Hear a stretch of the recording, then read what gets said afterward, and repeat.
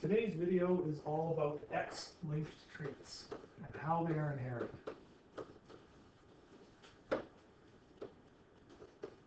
Now, X-linked traits are contrasted with autosomal traits. Autosomal traits are traits that are inherited according to Mendel's laws. Capital letters for dominant traits, lowercase letters for recessive traits, monohybrid crosses, dihybrid crosses. That's all pretty straightforward stuff. X-linked traits are different though, because these are traits that are located on the X chromosome, which means we have to treat them a little differently because not everybody's got two X chromosomes. Just like everybody's got two alleles for an autosomal trait, well, only females have two alleles for an X-linked trait. Males have only one because they have only one X chromosome. So the best way to understand this is to look at an example. Let's look at the human disease hemophilia. Hemophilia is a blood clotting disorder, and the gene for this disease is found on the X chromosome. So when I write out symbols for hemophilia, by the way, it happens to be a recessive disease. When I write out the symbols, I can use a little h for hemophilia and a big H for no hemophilia, but that doesn't help me with the X and Y chromosomes. So what we do with symbols for X-linked traits is we use X's with the symbols. So an X with a superscript of big H, in this case, would be no hemophilia. That means an allele for hemophilia would be an X with a little h.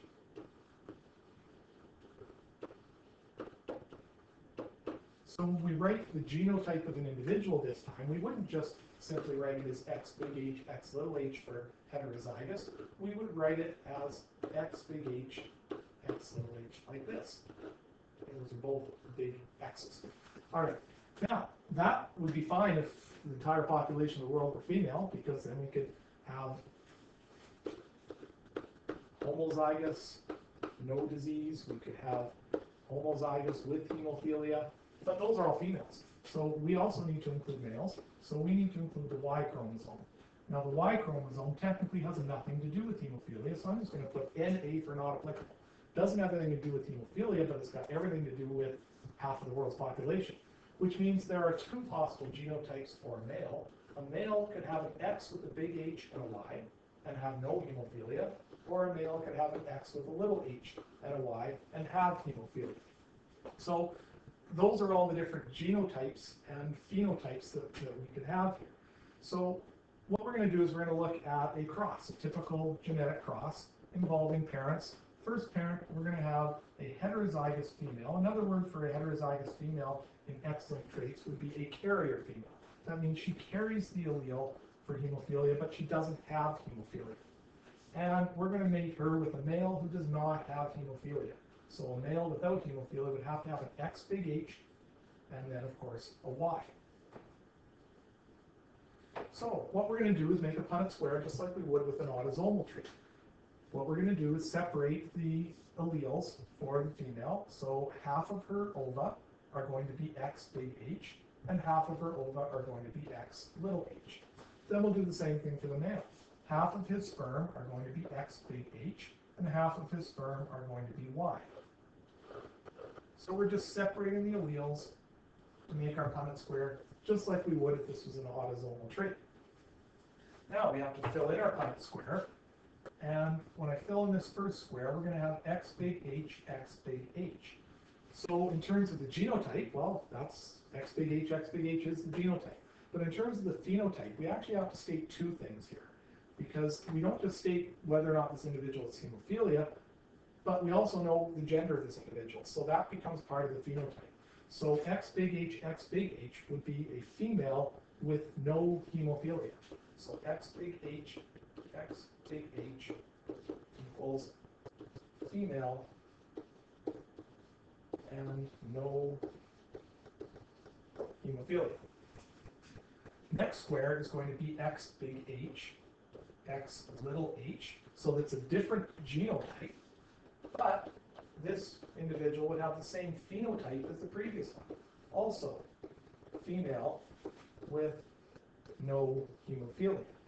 Now, technically, this female would be a carrier, but the statement that she's a carrier is a statement of her genotype. The statement of her phenotype is female, no hemophilia.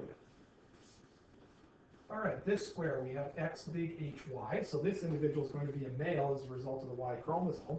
And the X big H is going to be the dominant allele, which is normal.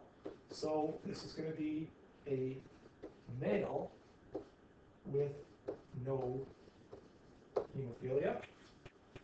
And then the last square is going to be X little h and Y. So this is going to be a male as well. But in the absence of another H, another big H, to cancel out the little h, well, this male is going to have hemophilia. All right, so that's the symbols that we use. Pedigree charts are the same, whether it's X-linked or whether it's autosomal. But let's take a look at some sample questions to see how we'd solve them. So I'm just going to scroll down. I've got a couple of questions here we can use. All right, here's one.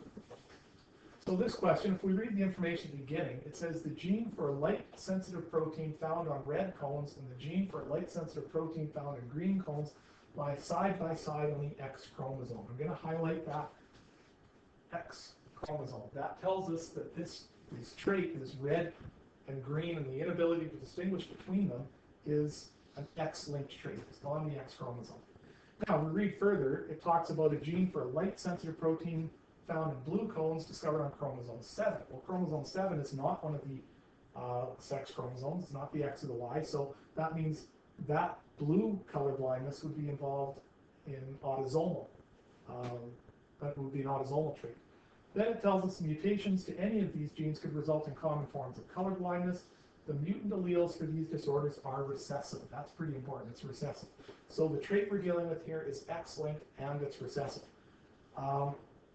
Here we have a pedigree chart, and the pedigree chart is for red-green color blindness in human beings. So if we're dealing with red-green color blindness in human beings, we are dealing with the part that's on the X chromosome, and we definitely know it's recessive. So I'm going to set up some symbols for red-green color blindness. I'm going to call this X big B. We'll just call this B for blindness. So this would be colorblind. I'm sorry, this would be normal vision because this is dominant. So normal color vision.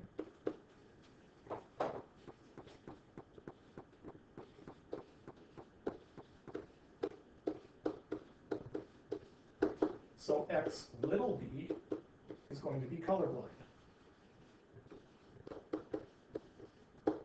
But we also have to remember there are Y chromosomes out there. Half the world's population's got them. Has nothing to do with color blindness, but we have to include Ys. So those are some symbols we can use to represent the alleles that are involved in red-green color blindness.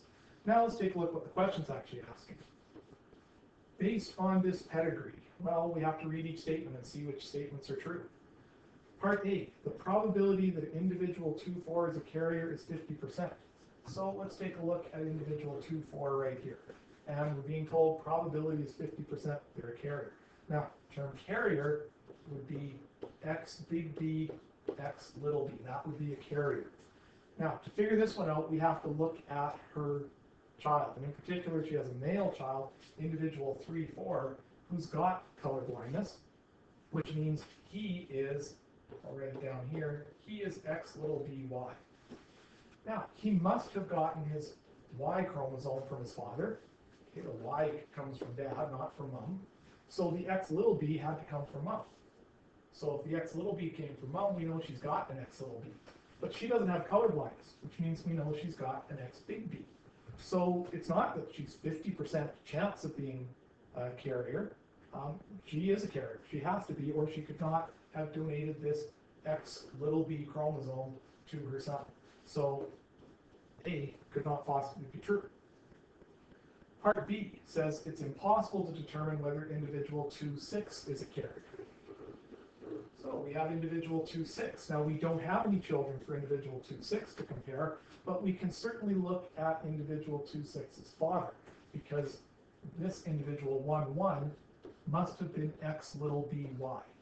Now, he did not give his Y chromosome to his daughter, because then she wouldn't be a daughter, she'd be a son. So that's not the case. So he must have given the X little b to his daughter. Well, if you gave the X little b to his daughter and she doesn't have color blindness, she must have gotten from her mother an X big B, which means she must be a carrier. So it is possible to determine if she's a carrier, not impossible. So we cross that one off. Part C, I'm going to erase all this. It's getting a little bit messy here before we get to part C. All right, for part C, if individual 3,5 is a carrier, so individual 3,5 is right here. If she's a carrier, that would mean X big B, X little b. Then all of her female children will have red-green color blindness. Well, we don't have any children to look at here. We don't have a fourth generation, but we don't need that. We can see that she is perfectly capable of donating an X big B to either her sons or her daughters. She could give an X little b. It's a 50-50 chance, which means that all of her female children would not have red-green color blindness.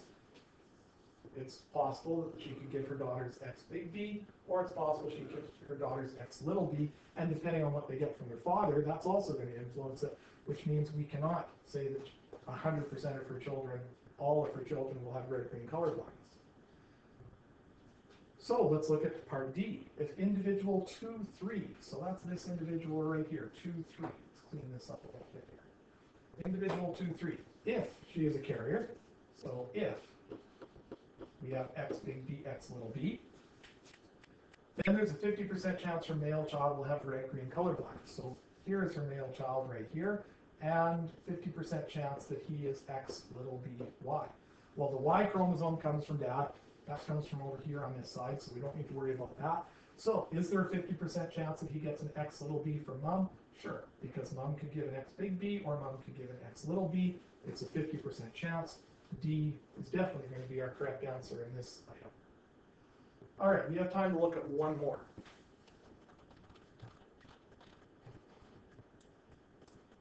Let's just clean up some of this mess here.